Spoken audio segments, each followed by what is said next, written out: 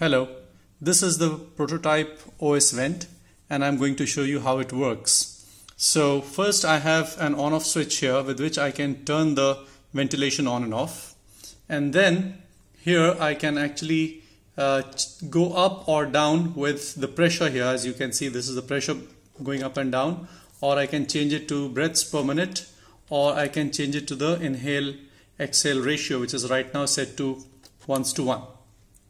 So with the function button I can switch between these parameters and set each of these parameters up or down.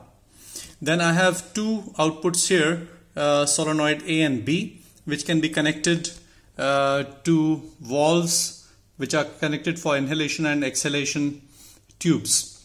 But in this particular version of the ventilator, I am going to use a vacuum cleaner as the source of compressed air.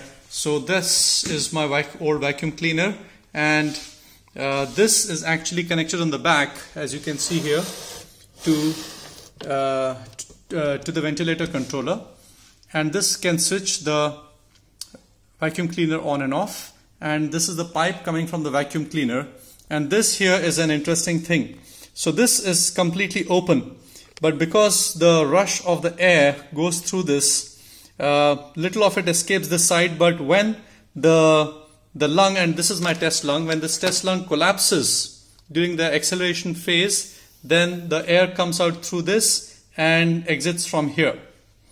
Here I have mounted the BMP180. You can see the sensor mounted inside it, and I've sealed this with sellotape, and I've put a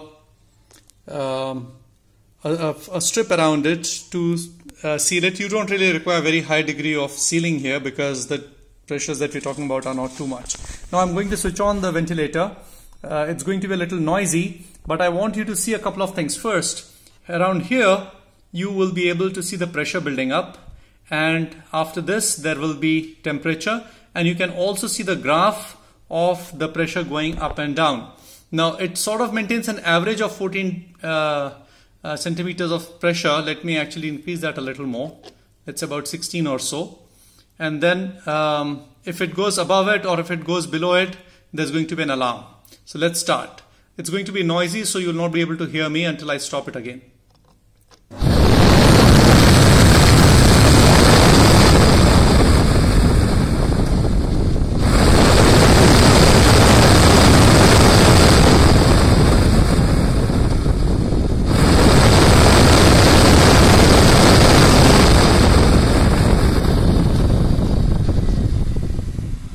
So that's how it works, and this is one of the configurations. In another video I will show you how this works with AmbuBack.